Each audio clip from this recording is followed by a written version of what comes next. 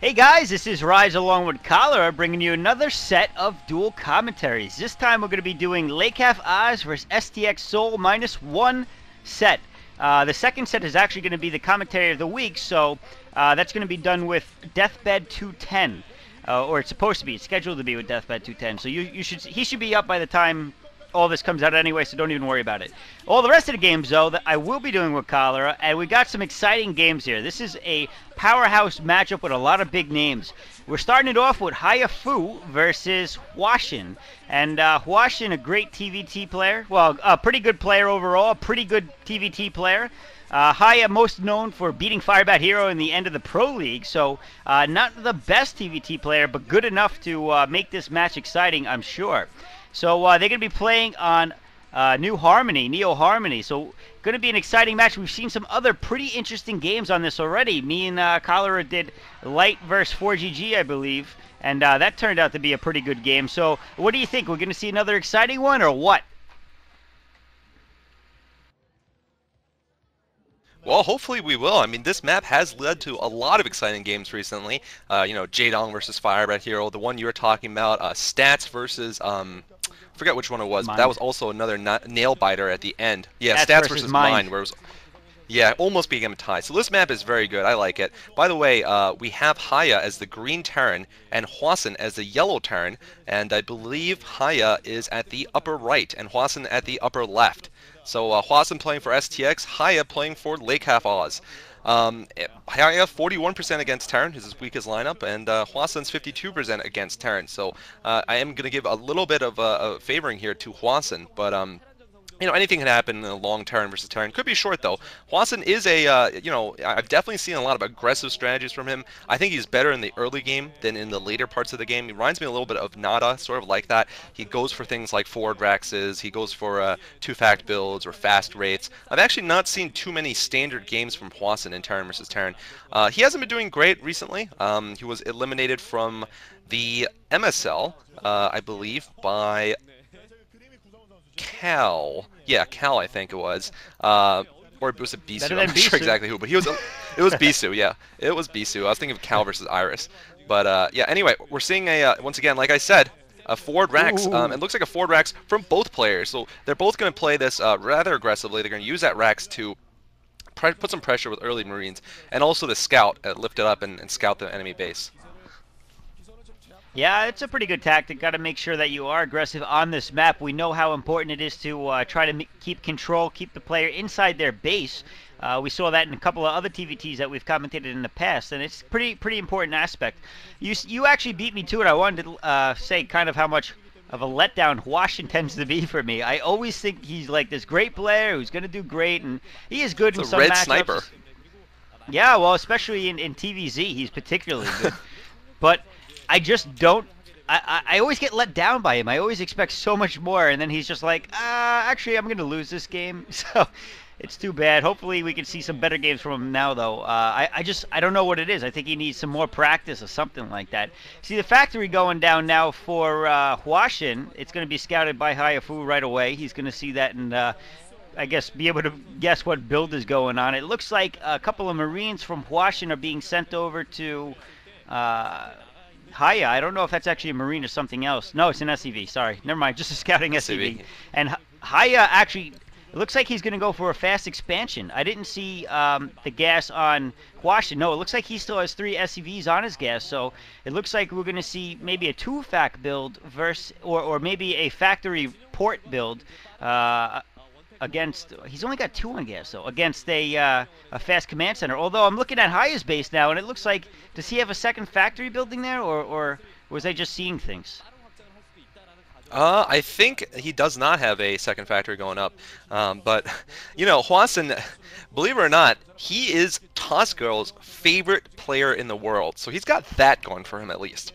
I mean, all the Bisus in the world. Oh, and the Starport going for Hwasin. All the Bisus, the Man Tosses, the Boxers, the Nadas, Cute Boy Nada, the Frosians. I mean, out of all of them, Hwasin gets Toss Girl's pick. So, I mean, that is not a small feat there. Anyway, first Vulture out for Hwasin.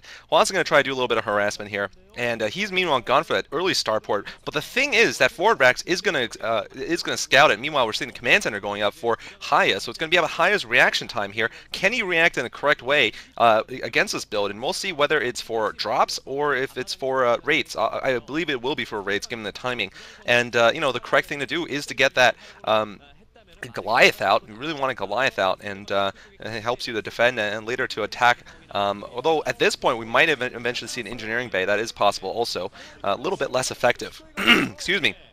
By the way, this will be the last commentary of the year. This game played on December 31st, 2008. What a great year it has been for commentaries, right, Rise? I mean, we've seen the rise of so many commentators, you know, from the beginning of the year. I mean, you know, you were around. Psionic Reaver was around, Diggity, Moltrap, and Kaiser are around, but I started off this year, and you know, a whole lot of new commentators started out this year, and you know, it's been a fantastic year for StarCraft commentary. And why don't you introduce the new guy we have on the front page at sc2gg.com? Oh, that's right. Our new friend Ranchin has joined the ranks of SC2GG front pagers. Welcome to the front page, Ranchin. We're glad to have you. He's been putting out a lot of videos recently. He's actually done a couple of dual commentaries already with Nuke the Stars. I believe they can be found on Ranchin's account, which is RanchinDA, I believe. YouTube.com/RanchinDA. Why don't you spell it? So what? RANSHINDA. It's definitely worth checking them out. And by the way, Wraith is now out, and it is in Hiya's base. Hiya has a second factory up now. I didn't see if he had a armory down quite yet, but it looks like he's going to try to do some harassment. There is an armory, so we're going to see Goliaths and possibly Terran boosters. I don't know what's actually upgrading in there. By the way, I also wanted to say, Hwasin, yes, while Toss Girl does say that she likes him, he should have acted on it by now, and if he hasn't, he's never going to get any from her. So, forget him. He's not in the picture. Everyone who is interested in Toss she's Girl, not dating him. You still have a chance. You can still get in her pants. Well, maybe not, but you could try. I'm sure you'll be the first one who's ever tried, who's, you know, the first male StarCraft fan ever to try for a Toss Girl, because she's just so unattractive. What? Looks like these two glow crates are going to do a little bit of damage inside the space, and I don't think it's going to do too much, though. There's Collides coming out, and there's the scan. So, oh, nice dodging there from Hwasin. Hwasin, I feel it hasn't done enough damage, though. I think he is behind right now, getting a second factory up.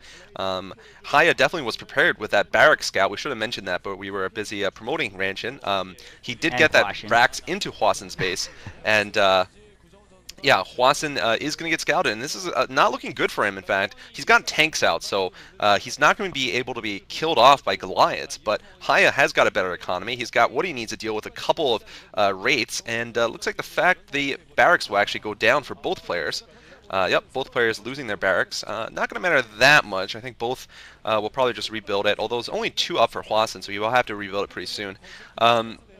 Yeah, I mean, this game is kind of interesting so far. I mean, Hiya did beat Firebat Hero and made him cry, and for all those who will ask, it is an SC2GG Rise's account. There is at least a minimum of one person who asks where it is every time I mention that incident, but it is a much-watched incident, because if you watch it, you will understand more about StarCraft. You understand why we love Firebat Hero, basically, because he is hilarious when he loses, too. Yeah. Well, it's got to be mentioned that Hiya actually has a really funny ceremony at the end of that video too, which I, of course, make fun of him for. I couldn't do any less than that. Is it the the water cooler one? The one where he tries to lift a one of those giant Poland Spring canisters over his head. It wasn't giant. It was like 3 gallons. It was like whatever it was, he couldn't lift it up. He couldn't get it over his head, and I think he almost knocked himself out. Oh, big spider mine taking out 2 tanks. Oh my God! Wow.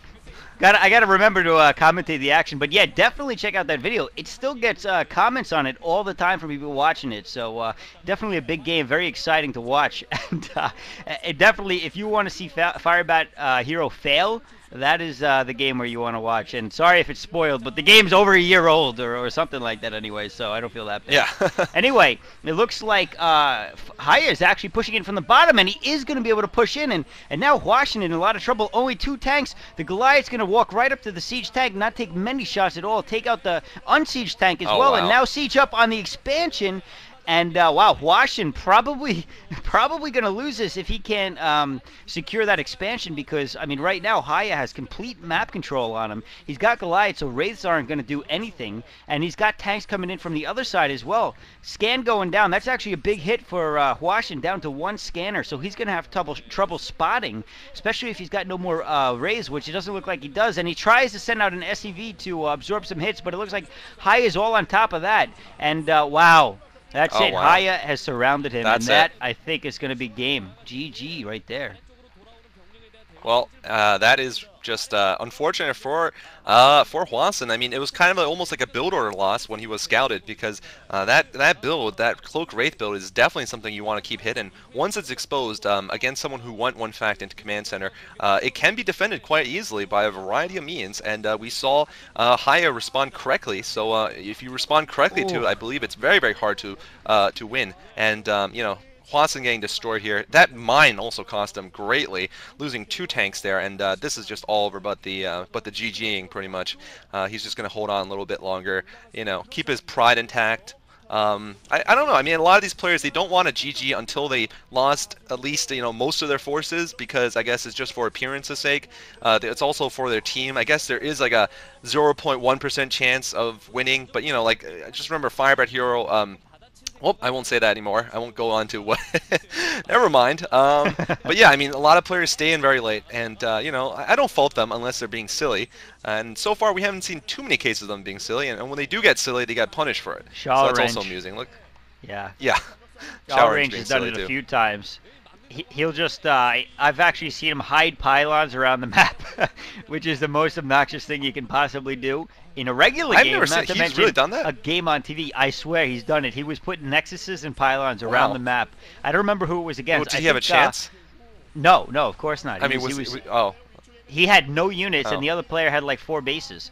And I forget who it was against, but GG finally coming from Hwasin, realizing that it's far too late, and Hiya actually playing pretty well again in a TVT match. So nice job from him. I apologize for the lack of commentary on the actual game during this game, but hey, it happens sometimes. And it wasn't that good of a game, really. You know, it was good to have some. No, it was average game. All right, you guys can stay on to game 2, but we'll be moving on to game 3. Oh, nice little ceremony. GG. GG.